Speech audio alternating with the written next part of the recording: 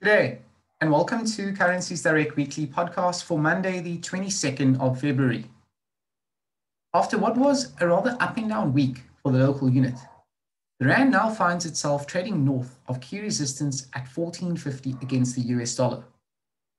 Despite closing weaker, the local unit is still trading in the green for the month of Feb. A shift in sentiment was the reason for the Rand's movement seen last week, with the greenback clawing back lost ground after a sluggish start to the month. Market participants started to bet on a US recovery, a rise in inflation, and an attractive US bond yield, as data out from the land of the free suggested a recovery is slowly but surely on track. Across the pond, in the UK, Prime Minister Boris Johnson is expected to announce the easing of lockdown restrictions spread out in the month of March. With more than 1/3 of the population already vaccinated, the country's rollout could see all adults receiving the jab by the 31st of July. Back home, the numbers are a bit more humbling. The Rainbow Nation's rollout got underway last week, with the President and Minister of Health some of the first to receive the Johnson & Johnson vaccine.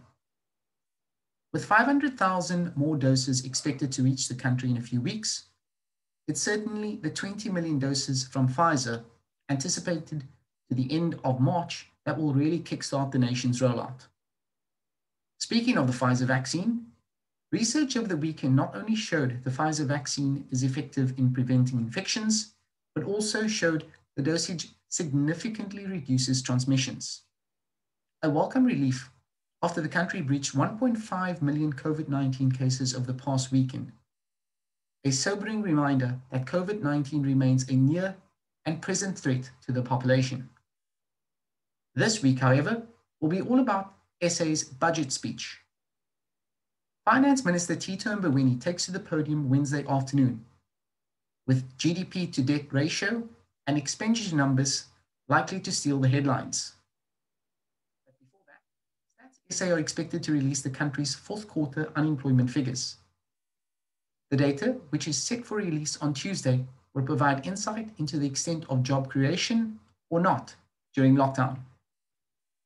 With a host of local data out this week, the week ahead could be a rather volatile one for the local unit, with the currency expected to trade within the 14.50 to 15.10 range against the US dollar. That's it for this week's edition. If you'd like to chat about any of your currency requirements, please get in touch with us on 021 418 0105 for Currencies Direct Weekly Podcast. My name is Justin Ludovec.